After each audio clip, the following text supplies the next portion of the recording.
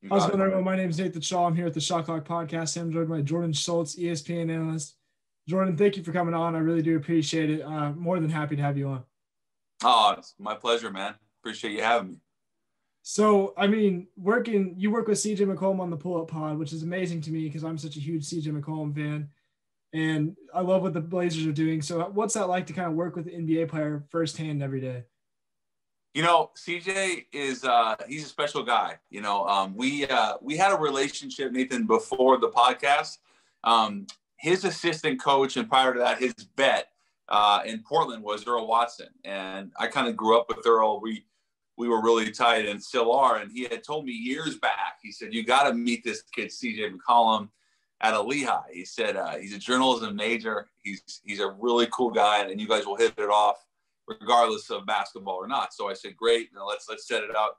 And that was probably CJ's rookie year, I think, maybe his second year.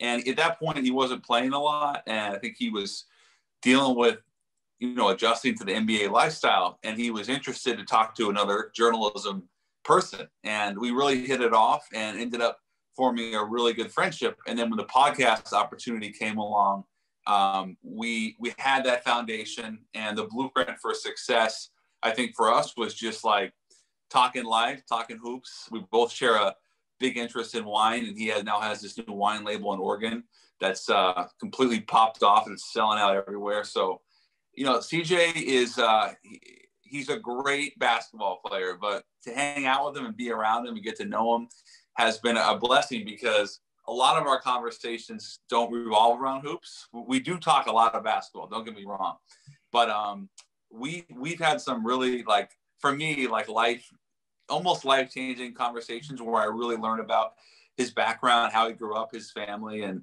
what motivates him. And it's been a really special experience over 2 years. Yeah, you talked about the blueprint for success, and you guys got nominated for a Webby Award in the spring, I believe. So how huge was that for you? That was huge. We had the first year we got some recognition from Esquire as a top podcast, and then the Webby Award we didn't win, but to get nominated was really cool. There were some other great podcasts, and I was really honored by it. I mean, when you attach yourself to someone like CJ McCollum, for me, being that fortunate enough to experience that with him, I always felt like extra motivated to bring it, because I feel like, okay, this podcast needs him way more than it needs me, and so I always tried to, and I still, I try to have a lot of fun with it and be open, but also allow him to dictate most of the conversation, because I'm very realistic that fans want to hear more from CJ. I always say it's like, if some people would say, oh, it's 50-50 talk, I'd say it's like 80-20, maybe 85-15%. Like, CJ's the guy, and I'm just there to, steer the conversation the way it needs to. But he's been awesome, and he prepares for it. He spends time on it. We exchange ideas, during the week, and really take pride in it. And I think it's grown. I think it has 104, 105 episodes. So it's been a long time, and it's been a lot of fun. I do got to ask, who do you think is the more iconic duo when it comes to podcasting? You and CJ, or JJ Redick and his co-host?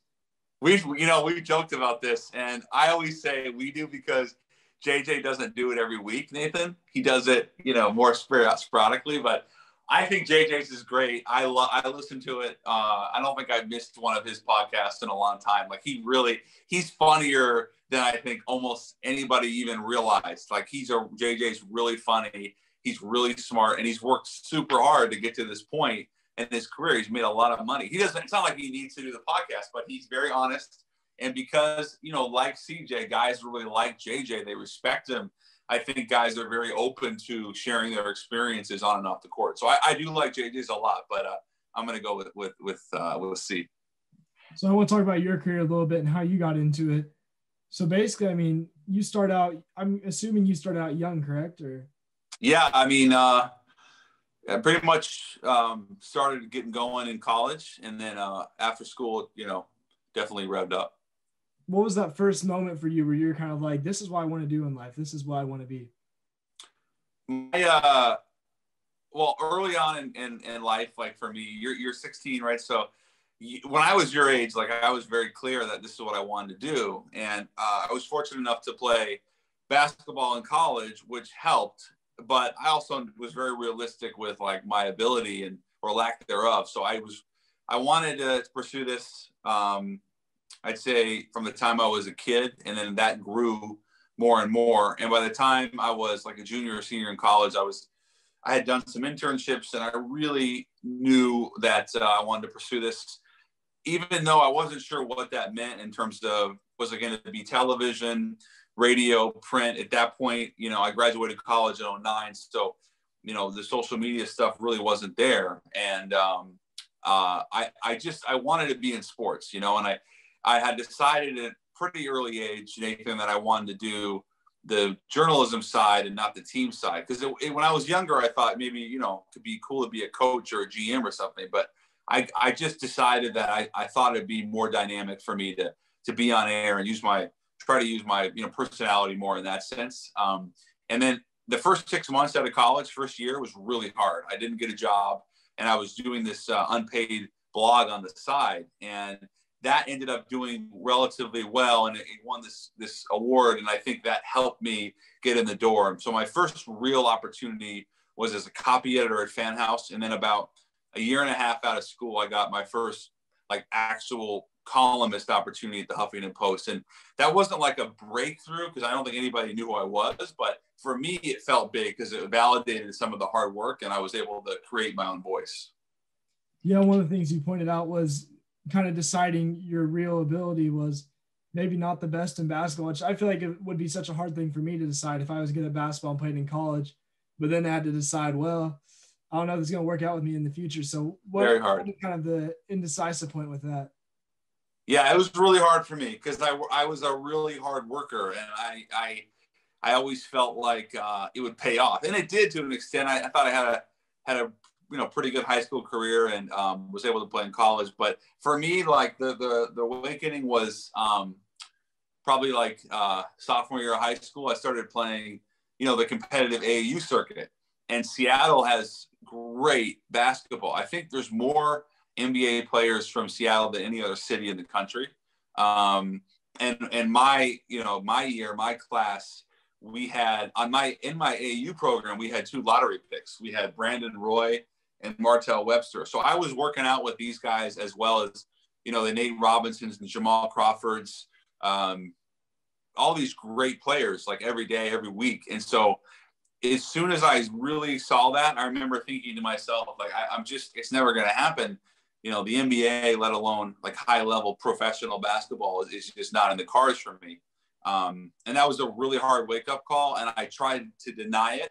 But the further I got along in my career, especially in college, I just realized that there's just so many good players. And, my opportunity was going to be outside of, being off the court. But I wanted to soak up as much as I could. So I really used the playing to learn how to build relationships and to try and take and extract my career on the court and see if that could help me off the court in terms of sharing information, understanding plays, understanding what teams are trying to do. And I think that has helped me, even if the actual basketball didn't work out.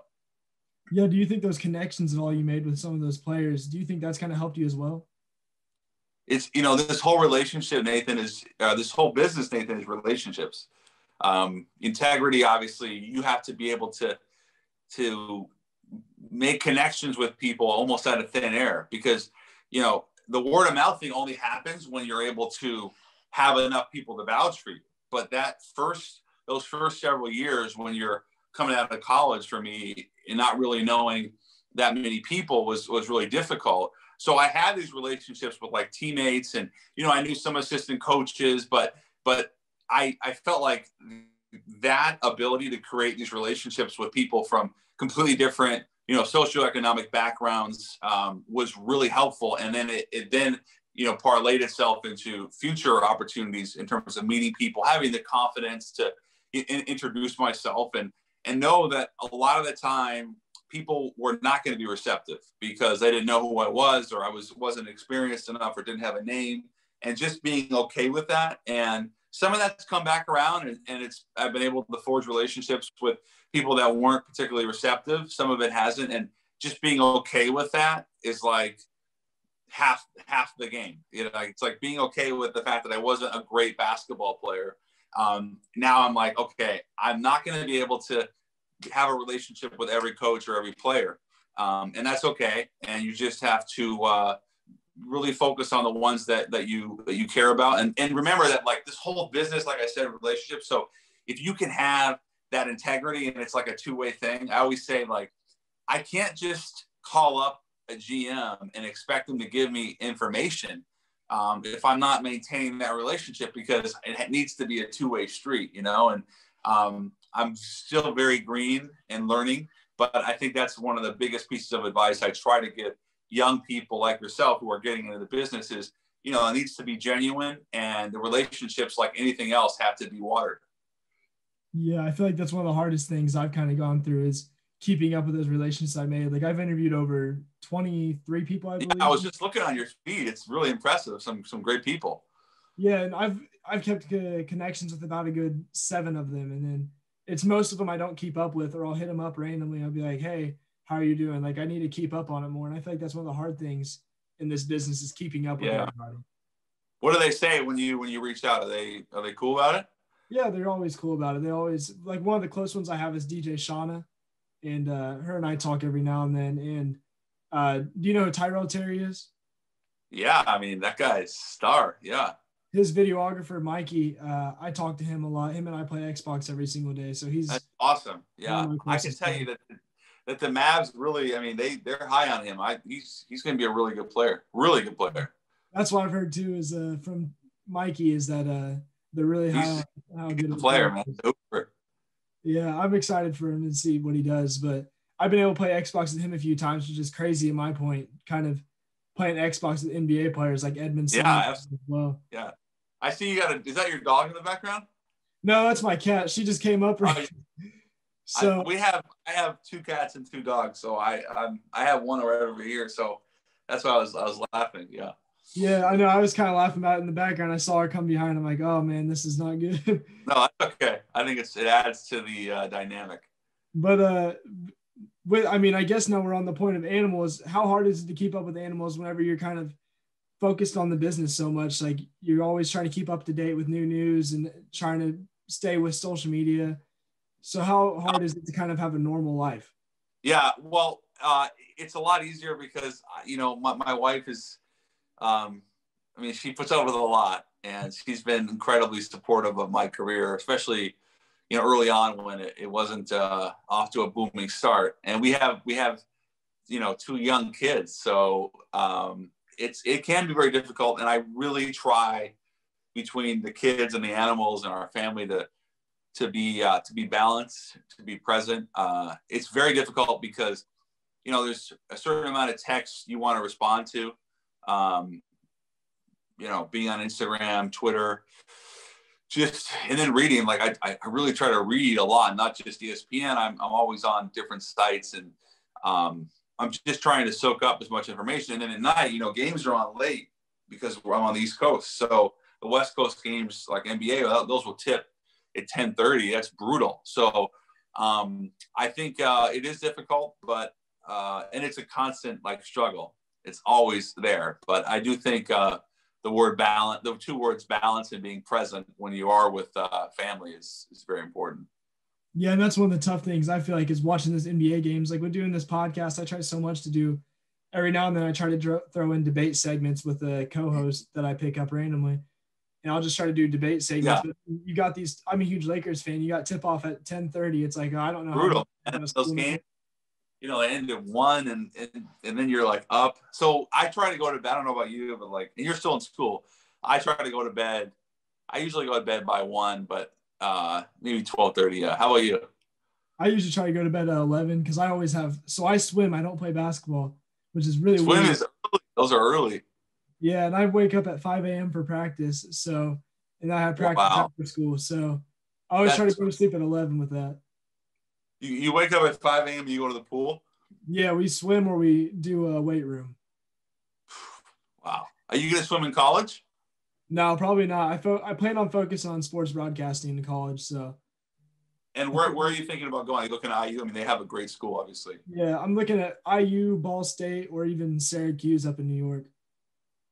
I mean, yeah, legendary. What about do any of the other like Midwest, like Wisconsin or like Illinois State, any of those schools? I have looked at I think it's Northern Kentucky or Northwestern. So Northwestern, amazing, yeah, yeah, amazing. they had Michael Wilbon there as one of their alumni. Yeah, he's like their official spokesperson. That's exactly right. Yeah, that's like one of the. I would not have gotten in there out of high school. No way. That's very tough. If you can go to any of the schools we just talked about, that'd be awesome, dude. I mean, going to a 4-year and establishing yourself, getting entrenched in the journalism program is enormous. Yeah, one of the biggest questions I have myself is kind of, do you think with what I'm doing and starting out so young, because one of the things my parents always were like, you never know, that right connection could get you where you don't have to go to college, and right when you get out of high school, you can have a job position. Do you think that's possible?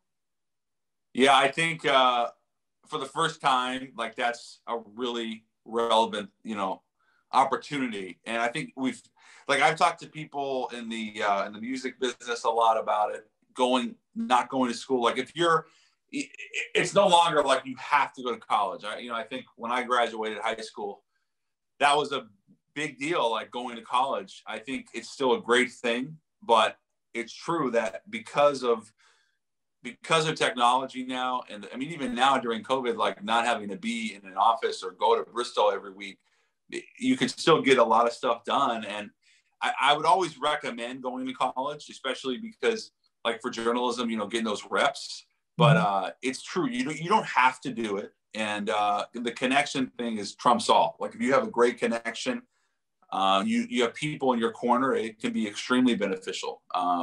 Extremely, 100%. That's true. Yeah, I plan on going to college though, but it's like with the power of social media, like we've watched how social media has benefited everybody between TikTok, Instagram, Twitter. I mean, yeah, some guy on Twitter got an internship all because of his page he ran, or Aaron Cohen runs the Lakers All Day Every Day page. He's got I saw that as well, and that's a perfect example. That would never have happened even like 5 years ago. I don't think. It's changed. It's really changed, and I mean, I'm obviously you're motivated, and if I can help you facilitate some relationships, I'm happy to do it. A lot of people, I think, a lot of people in my position, you have the opportunity now to do some of that, and people like yourself that are clearly motivated. If you need a connection or you're looking to meet somebody, and I happen to know them, I can definitely facilitate it. I don't know if it's worth not going to college over, but it could help. Yeah, no, I'd love to go to college because getting those reps in is important to me. And honing your voice, and understanding if you want to be a writer, if you want to be behind the camera, in front of the camera, what is your voice? Like I've learned so much from just reps, even not so good reps, because that's how you figure out like, this is what I want to be. Yeah, one of my bad moment of reps was I commentated hockey up in Detroit, and so driving all the way 5 hours up to Detroit, don't know anything about hockey, not very well about anything about hockey, and I go up there to commentate, and I did a decent job, but it was hard at first because it's like trying to keep up with the pace of the game, trying to keep up with the timeouts and substitutions. Was this a Red Wings game? Do what? Was it Red Wings or minor league? What was it? It was like a minor league for the Metro Jets. Oh my gosh, that's got to be brutal. Did you even know the players' names? No, I had no time to search up anything because it was just like, I can't believe you did that. I don't think I mean, hockey's so fast. Yeah. It was I could never have done that ever. Yeah. I got to the point where I was calling them by their numbers. I was like 50. I was like 50 moves up. And I was like 50 takes a shot on goal, and that's no good. Like that's like the ball did that. Right? Remember the Boom Goes Dynamite video? You've seen that? That's speaking of Ball State. I think that was the Ball State, local station. Trust me, hockey. I think hockey. I've always said hockey and then baseball are the two hardest, because baseball is so much dead air you have to fill. Yeah, that's why I don't think I could do baseball at all, because baseball, like you said, Too is dead. slow. It's a very slow game, 9 innings You got and to all tell a that. lot of stories, and you got to really love the game. Yeah. Whatever you're doing, though, like anything, you have to love it, and if you're passionate about it, you'll find a way to make it work, even if you're not 100% comfortable. Yeah, that's what my goal is to kind of be like a ESPN analyst or doing like inside the NBA for TNT type thing like that. So that's kind of my end goal is, if as long as I'm up there working for ESPN one day, I'll be more than happy. But you I always should gotta set connect more you limit. with Adam Lefko. Yeah, yeah. So he does the inside the NBA, like he's not on the show with Kenny and them. He's on their like young show with Dwayne Wade and them. We do a card show together, like trading cards. Yeah. We've worked together a lot. He's a really good buddy. If you want, I'll connect you. He could be someone. He's a cool, fun guy. Good Yeah, guy for that'd you be to know. amazing. Definitely let Yeah, I you sent guys. out a message a couple weeks ago. I think it was right before I sent the message out to you. I sent a message out to him, kind of going through Did he possible respond? contact. No, he hasn't responded. No. Okay, we're gonna fix that because he's a great guy, and I'm sure he would be happy to connect, and we'll give him shit for it. All right, that sounds good. That sounds amazing. I appreciate that. Yeah, no problem.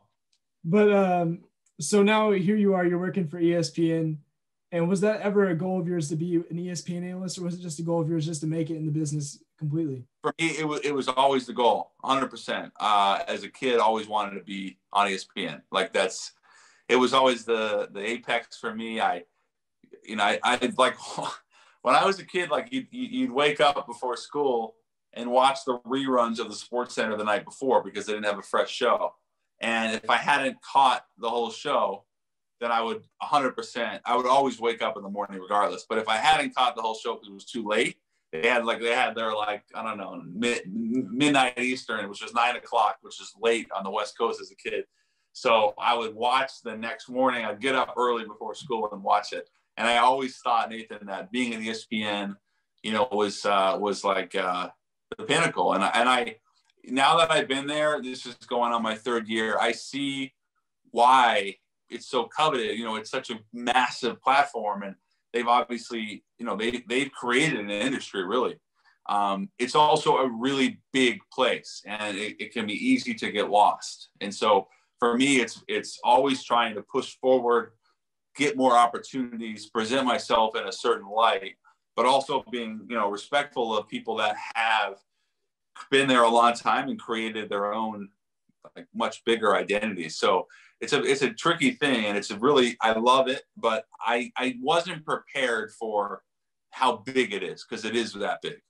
Yeah, what's one of the like biggest celebrities for ESPN that you've met so far there? I think because before COVID, I would go up and do the Daily Wager a few days a week, which is their betting show, and it's an ESPN2 show from 6 to 7 Eastern night, so it's a great slot. And after I did it once, I finished, and then I came down to the cafeteria to get dinner before going back to the hotel, and sure enough, it's Scott Van Pelt. And for me, having your own show, and in his case, his own show, his own Sports Center show at midnight Eastern, 5 days a week. I mean, it doesn't get any bigger. He's like Tom Brokaw for me of sports. So, and the Daily Wager, we have Stanford Steve on sometimes. So I was talking to him, and I kind of said what up to him, and this is me again. Trying to this is how I try to create this relationship. I just kind of meander over there, even though there's a lot of other seats. And I just said, hey fellas, you mind if I sit down? And they were great. It was Stanford Steve, Scott Van Pelt, and their whole production team. I must have been 10 guys. And we had a great dinner, a lot of laughs. And I was like, all right, have a good night. And then Scott said, do you want to come back and watch the games with us? Because that's what we're going to do for the next 3 hours for the show. And I was like, great. So we went back and watched the playoffs. It was like the coolest experience. There must have been this big room right in the floor below his studio. Everybody was in there, 10 guys, 8-10 TVs, all the games on, and I'm sitting across from probably the biggest anchor they have, just talking sports, and he said, "Hey, what do you think of that?" And I was like, "Me?" And he said, "Yeah, what do you think about that?" And I don't even remember what it was, but I remember him asking me a question, and I was like so excited to share my opinion. So that was fun. That was a really fun night, and that was let's see, that was that was before COVID. I haven't really had opportunities like that since, but I remember thinking like how cool that was. And then the next morning, I think I co-hosted Go Look and Wingo as a guest host before that show went off the air. And I remember thinking like what a surreal like 12 hours it was to watch the playoffs with Scott Van Pelt, and then the next morning host this big show. And then of course I went home and I said to my parents, "What do you think?" And they said, "You were awful." No, I'm just kidding. It was fun. It was really fun. But yeah, I feel like that's a lot more that's superior compared to my meeting with one of the biggest one I've met was Mike Wells from ESPN. And I met Schultz. Yeah, it does the Colts, yeah. Yeah. I met him at an Indianapolis conference for broadcasting students, and I go there to his meeting, and my teacher's like, "Hey, you would really like this one. This would be a good connection for you to make." Here it is, pre-pandemic, and I go up there, and I'm like sweating from my armpits. As soon as I get out of there, I check my pits, and like my pits are drenched because this is the first person I've ever met. That's awesome. That's awesome. I remember shaking his hand, and like my hand was shaking and all that, and I was just kind of like geeking out inside because I was like, wow, I was like, there's no way I just met an ESPN analyst, and that was awesome. pretty cool. I pitched. Well, this was when I had the shot clock originally. It was supposed to be a studio show for this ISC sports network in Indiana. And I pitched the show idea to him. I was like, what do you think of this? And originally it was going to be like, you had like so much time to debate a topic, kind of like pardon the interruption, but then there's going to be halftime, timeouts, overtime and all that. How'd it go? Yeah. And he was like, "I love that idea. That's a great idea." He's like, "You ought to pitch that to him and hope that turns out well." He's like, and I was asking him like, "What tips did you give me?" He's like, "You just got to present yourself, be you, try to use your voice." And so that was it didn't happen because of COVID? No. So what happened was once COVID hit, it was supposed to be on high school sports, and COVID hit, and then all the tournaments got canceled. So yeah, all the tournaments got canceled, and then we just weren't able to air the show because there was just no point in airing it. Right. Yeah, that's good advice. Sorry for that. There's connection issues on the part, and we are not able to finish this podcast. But if you like more of what you see, go ahead and go follow the podcast on Instagram at the Shot Clock Pod. Follow me on Instagram at Nathan R. Shaw, or follow Jordan Schultz on Instagram at Jordan Schultz. So thank you guys for watching the Shot Clock Podcast as always.